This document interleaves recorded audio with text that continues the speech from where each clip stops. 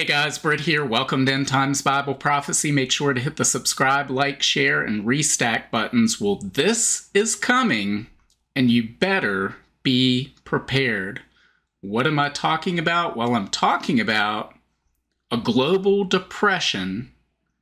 And when I say it's coming, really it's already here, depending on where you live, what circumstances you face. But what is coming is going to be recognition by everyone in the world that we're in that global depression. So we're going to talk about why that is, what's happening on the ground right now in this video.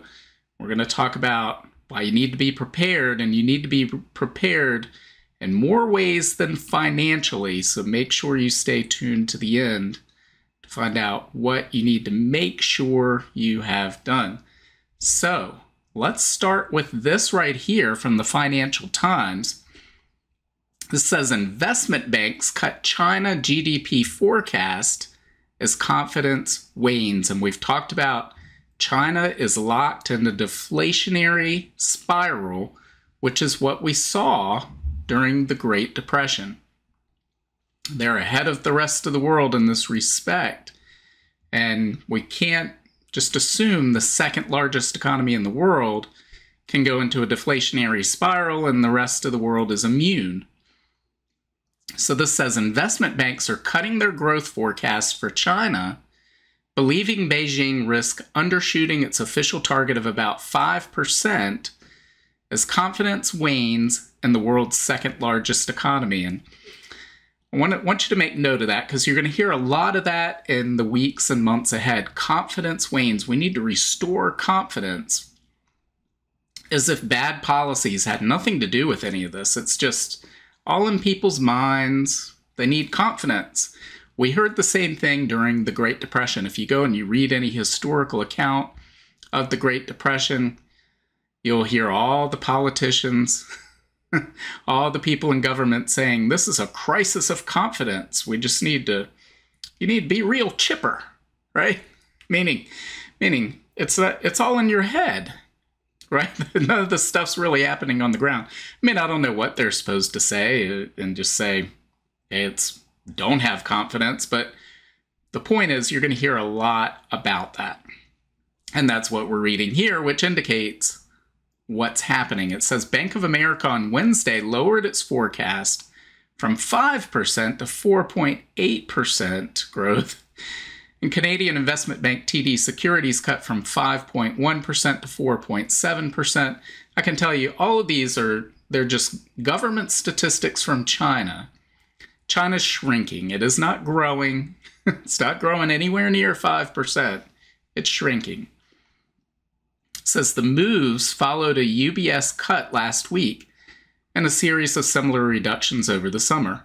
Economists at Citi this week warned that Beijing's official growth target, which is the lowest in decades at around 5%, in other words, their fraudulent made-up growth target, which in the past has been much higher, has been revised lower.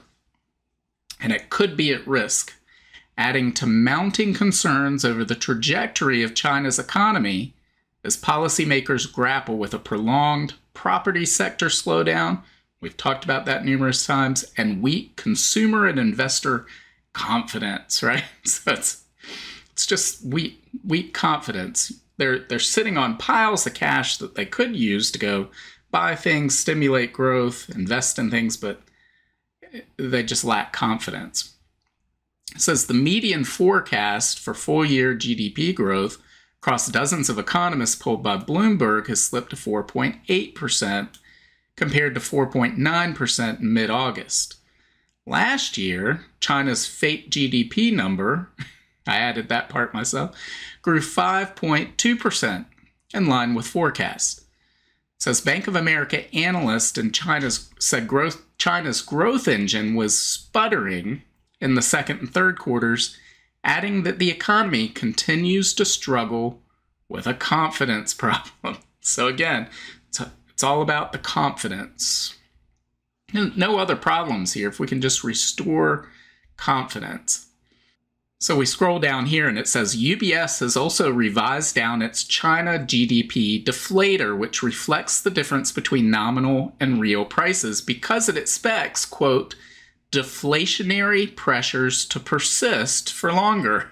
So they admit China is in the grips of deflation. I'm not sure how they can be in the grips of deflation and still be growing 5%. But well, I do know that when you make up the statistics that say you're growing by 5%, that's how that happens. But according to this, UBS is looking at deflationary pressures to persist for longer.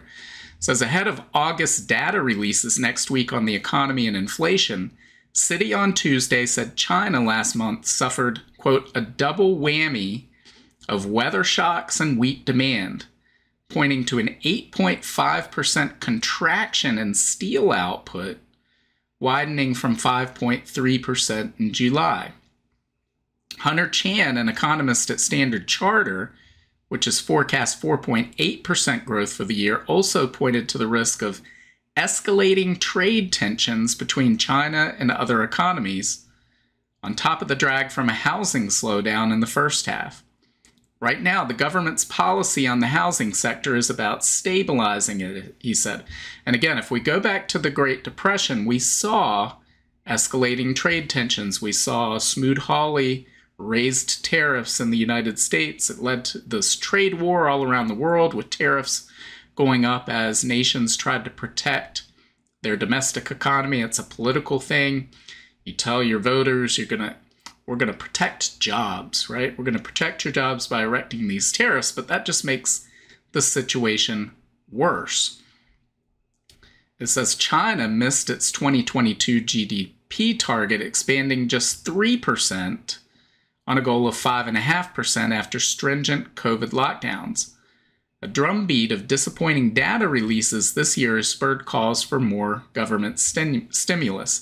Alex Liu, a strategist at TD Securities, projected Beijing would miss its target again this year unless there was a mid-year budget expansion, citing faltering spending, a lack of private investment, and pessimism taking hold among domestic companies and major importers. So again, it's a crisis of confidence. Pessimism has taken hold. Otherwise, everything would be wonderful, right? And they just completely ignore years and years of terrible economic policies, mismanagement of the monetary system globally, not just in China, but all around the globe, blowing these big bubbles. Things like, hey, let's build giant cities that no one lives in with borrowed cash, and then expect we can do that forever with no consequences. That's why we're seeing these problems, not a crisis in confidence. So let's take a look at this article. This is from Yahoo Finance, which I guess took it from Fortune. It says Temu's woes are fresh signs of the doom loop headed for China's economy. Chinese e-commerce giant Temu is the latest warning sign that the world's second largest economy could be heading for a doom loop caused by overproduction and Beijing's industrial planning. Yes, so centralized planning was the cause of the Great Depression and the cause here too. They'd let the free market reign, wouldn't have all these problems. It says PDD Holdings, the parent company of Temu and Pinduoduo, stunned Wall Street on Monday with weak quarterly results and a warning that intense competition will dampen future earnings.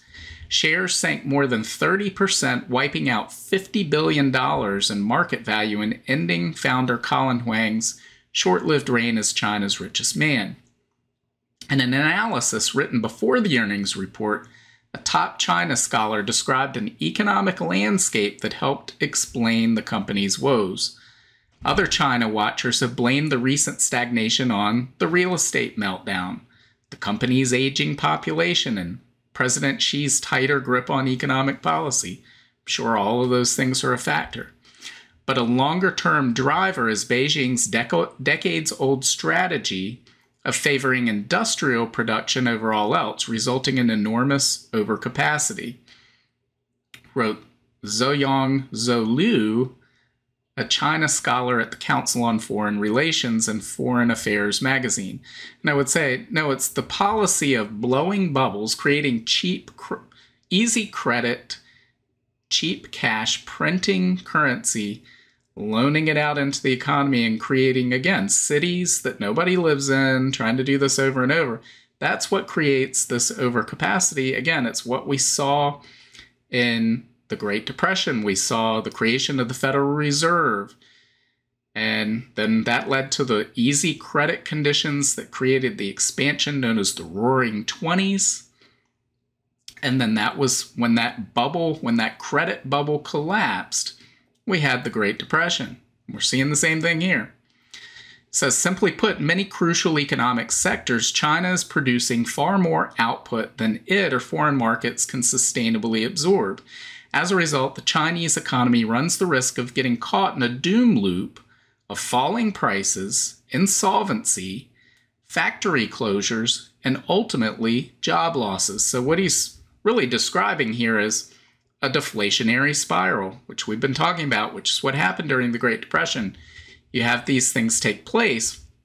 Why does falling prices necessarily lead to insolvency? Well, if you've taken on a bunch of debt, and you can only service that debt if everything goes right, and then something doesn't go right, then you have to default on that debt. And often that leads to bankruptcy, factory closures, job losses, and then the people who have lost their jobs, they can't make their mortgage payment or pay their auto loan or pay their student loan or whatever it is. And this creates a spiraling crisis of defaults.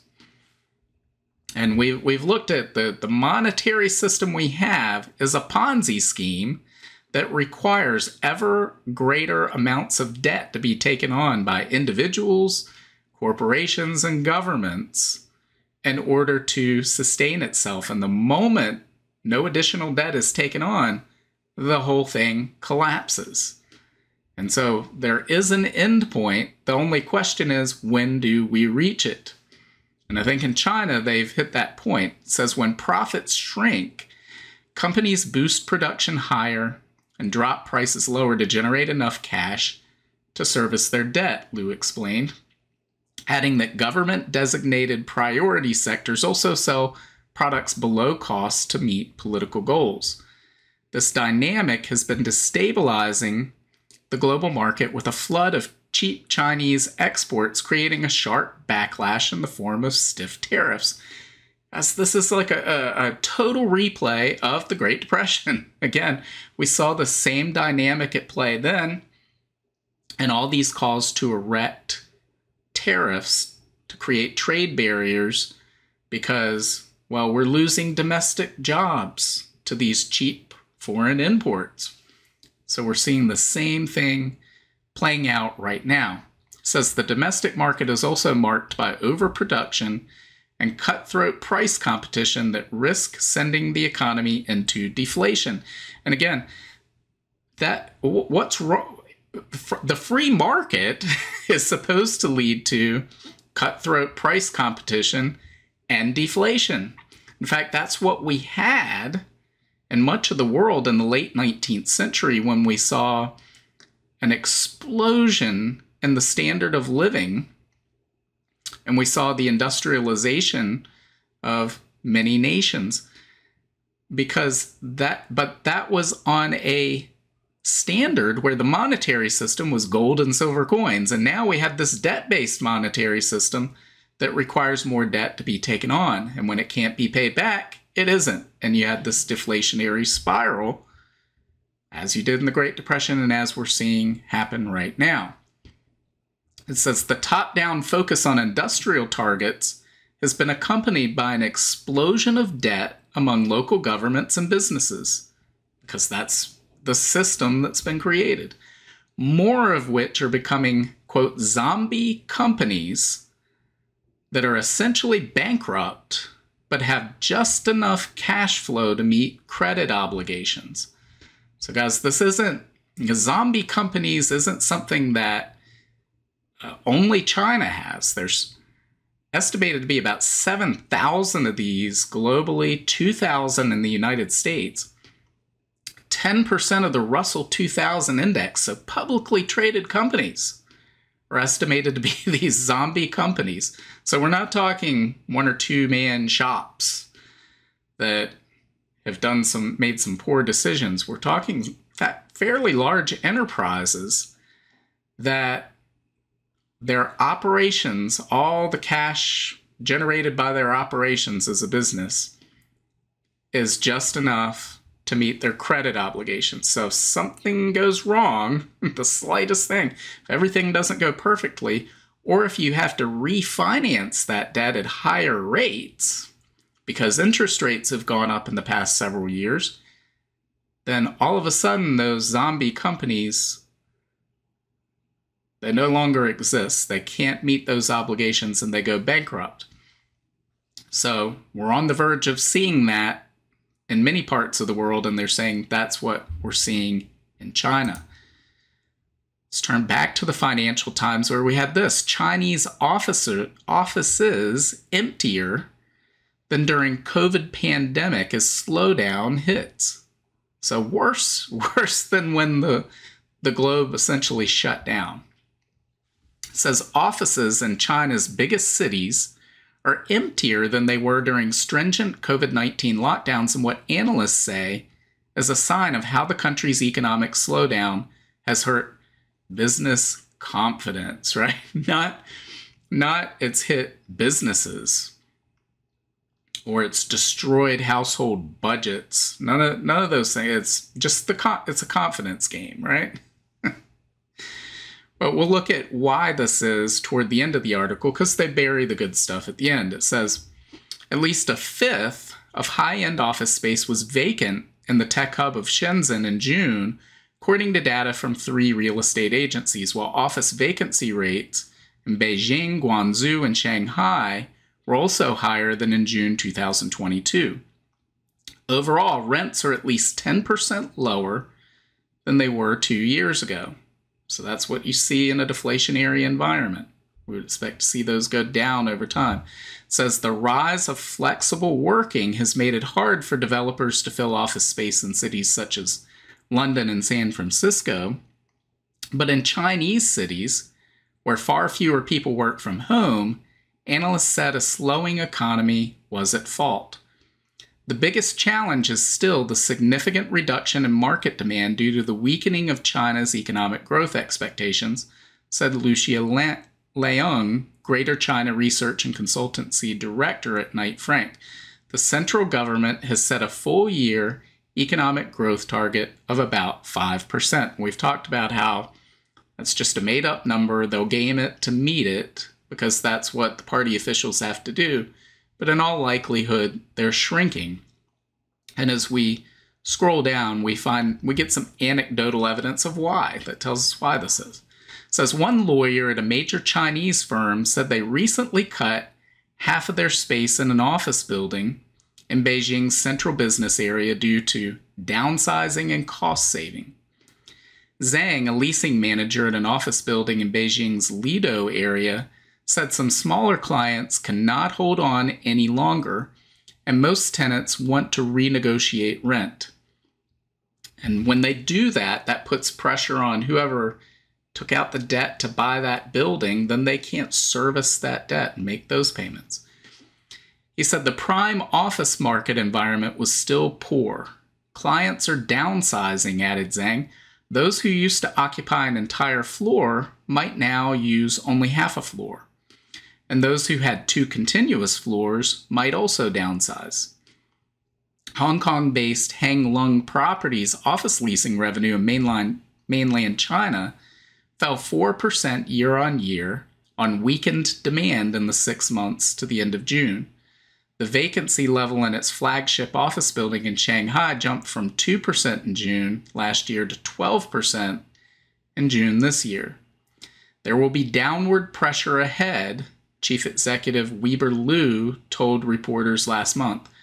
What we hope to do now is to be able to keep our existing tenants. So guys, we're seeing this deflationary spiral in China, I want to go back and take a look at this article from the Substack from May, 6 potential triggers for the next global financial crisis. Number one we had on that list was the Chinese property market meltdown. And the reason why we noted that was we said the collapse of these companies and similar defaults on the part of other property developers and individuals threatened to spill over into the wider economy.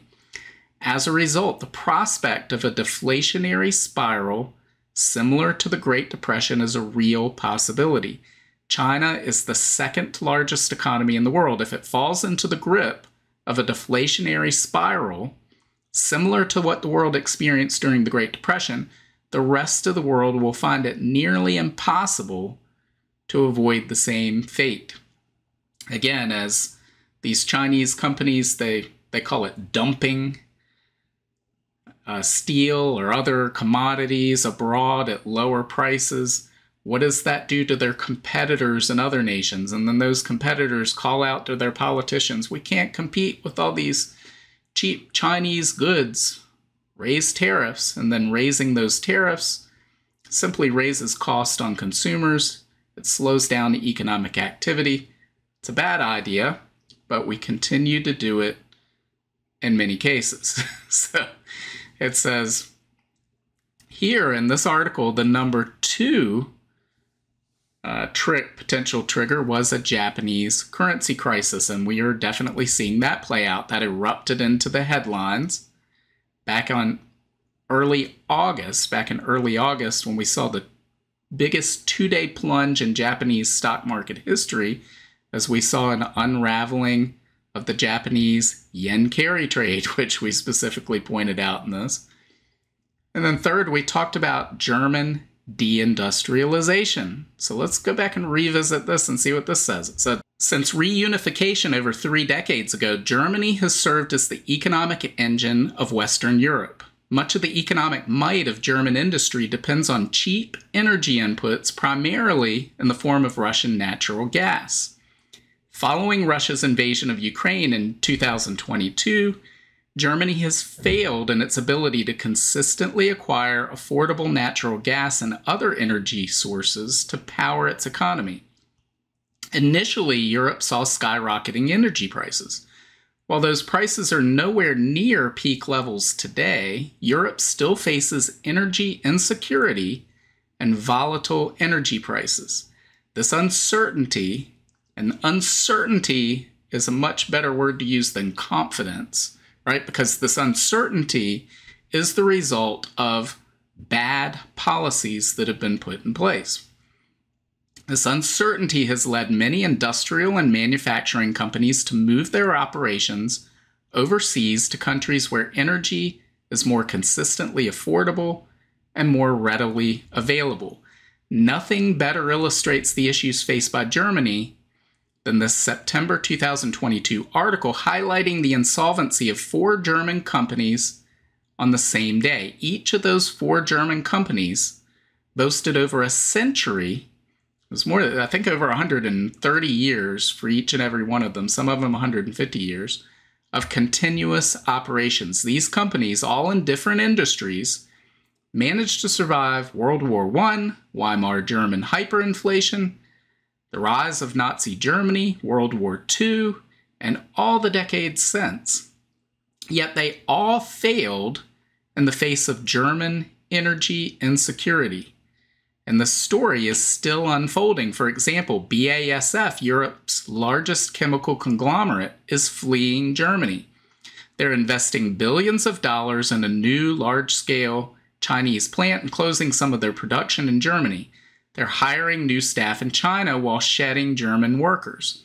As the German economy contracts, the impact could draw Europe and the rest of the world into depression. So again, we're seeing these businesses close, and it's not just from Russian natural gas, but the green energy policies that have been put in place in Germany, shutting down nuclear power plants that were supplying affordable energy to many of these industries. They're now shut down. They can't do that.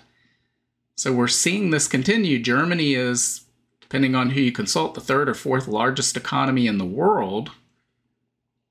And yet we're seeing this deindustrialization, which is going to lead to the same thing we're seeing in China, this deflationary spiral.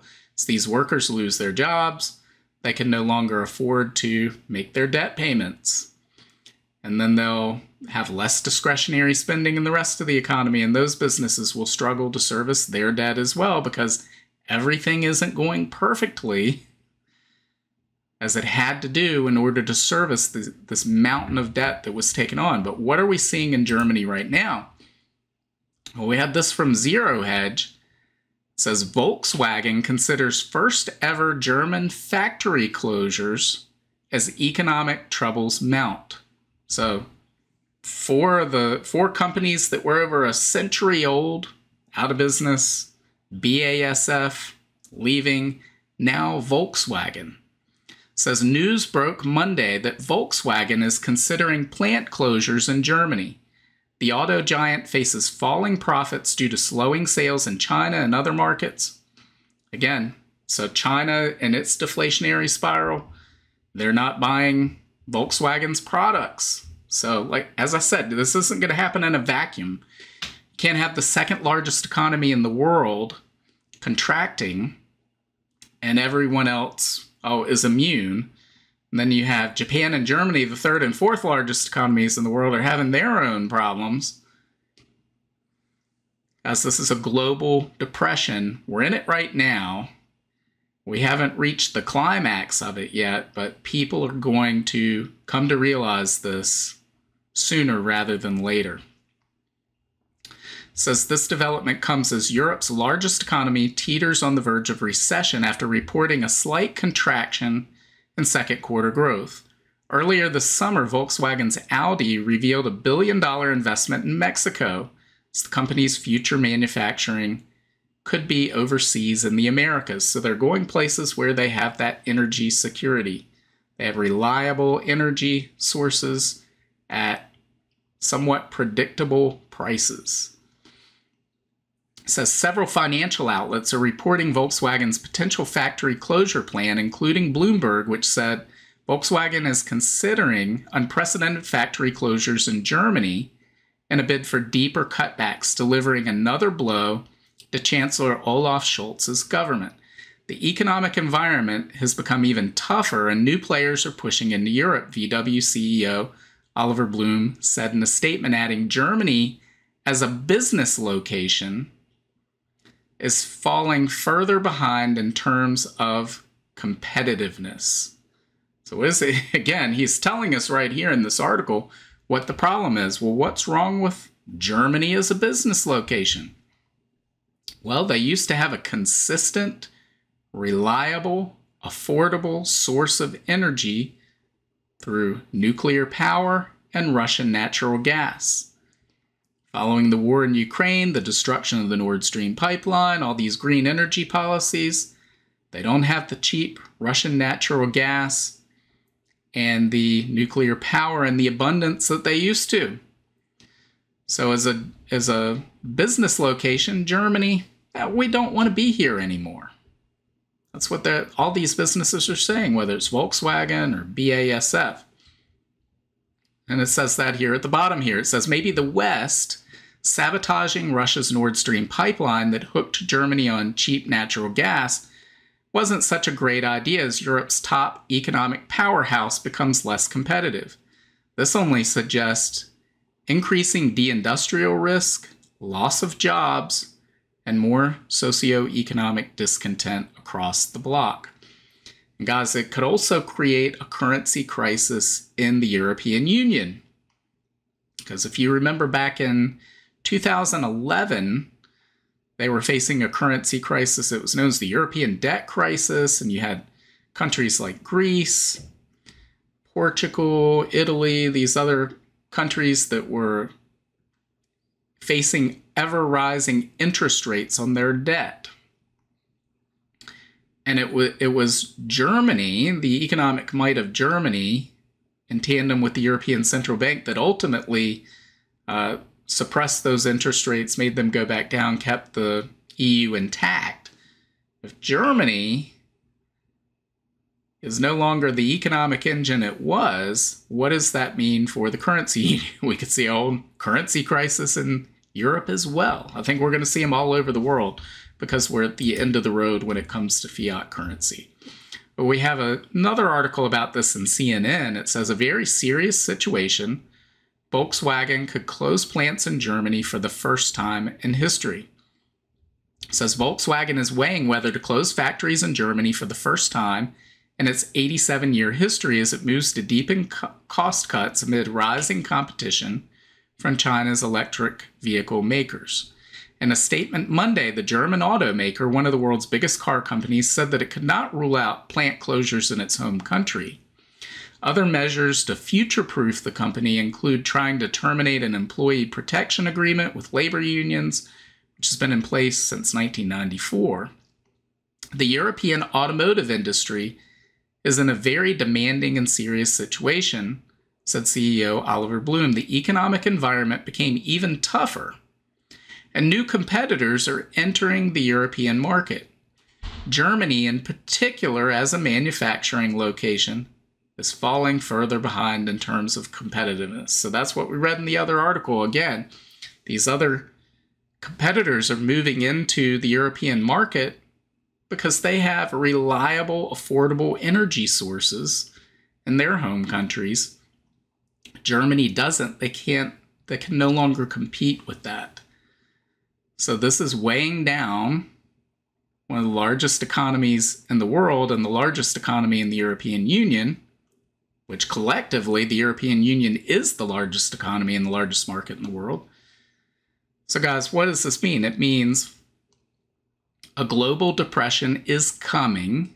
It's already here. You know, there's people watch these videos all over the world. So if you're in China watching that, well, the depression is here. If you're in Germany, the depression is here, whether politicians, officials acknowledge that or not. If you're in somewhere where you haven't felt this or seen this yet, well, it's coming and you better be prepared.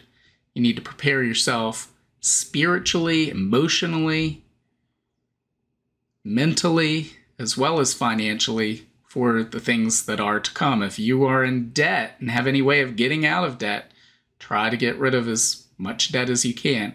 You know, fixed rate mortgage debt, that's okay. You know, everybody, not everybody, but some people have to have that. No doubt about it. But if you're running up credit card debt, things like that, the Bible would say that's very unwise to do. And if you're reliant on and putting your trust in your finances for your protection or for the life you're living, that is definitely unsound advice. Let's see what Jesus says. This is from Matthew chapter 7, verses 24 through 27. Jesus says, "Anyone who listens to my teaching and follows it is wise, like a person who builds a house on solid rock. Though the rain comes in torrents and the floodwaters rise and the winds beat against that house, it won't collapse because it is built on bedrock. But anyone who hears my teaching and doesn't obey it is foolish, like a person who builds a house on sand. When the rains and floods come and the winds beat against that house, it will collapse with a mighty crash." Guys, there's many people in the world, maybe some of you watching this right now, who have built their house on sand, on shifting sands. And the economic storm that's coming to the world is about to wipe everything out. It's about to be a giant wake-up call to a number of people. Now, the rapture of the church could occur today. I don't know when that's going to take place. That actually is number 6 on that list of potential triggers for the financial crisis in the Substack article we looked at earlier. So that could make all of this even worse. But if it doesn't occur before then, well, no one else will escape that. We're going to have to endure this and go through this. You want to make sure that your house, your life, is built on the solid rock of Jesus Christ. Because, guys, not only is a global depression coming, but something else is coming as well. We read this in Hebrews chapter 9, verse 27. It says, each person is destined to die once, and after that comes judgment. There is a judgment coming. We are each facing judgment of one sort or another.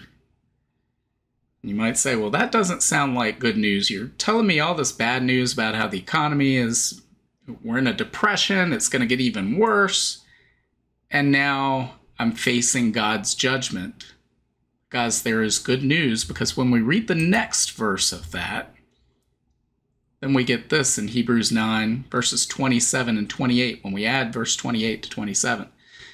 It says, and just as each person is destined to die once, and after that comes the judgment, so also Jesus Christ was offered once for all time as a sacrifice to take away the sins of many people.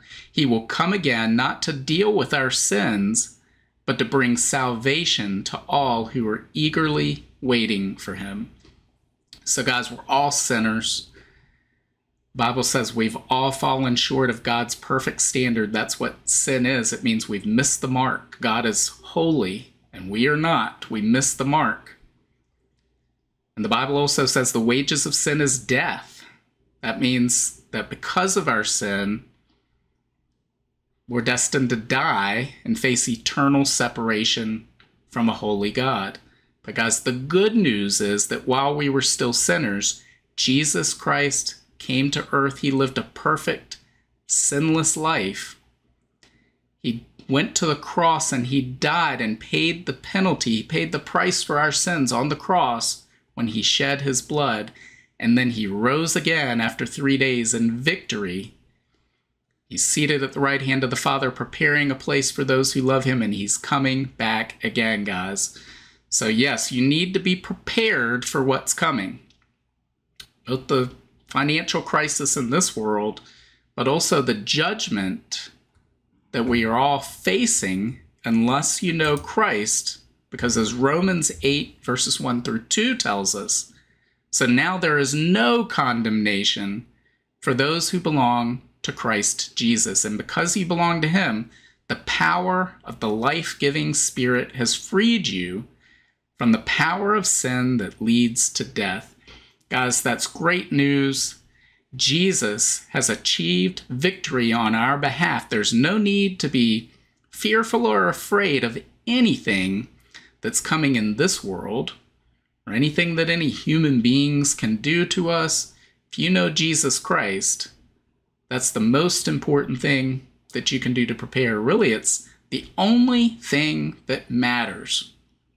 All the rest of this is irrelevant if you do not know Jesus. So guys, if that's the case, invite him into your life today. So what do you think? Maybe you think, nope, the economy's fine, everything's going great. If you think that, leave your comments below. Let me know what you think.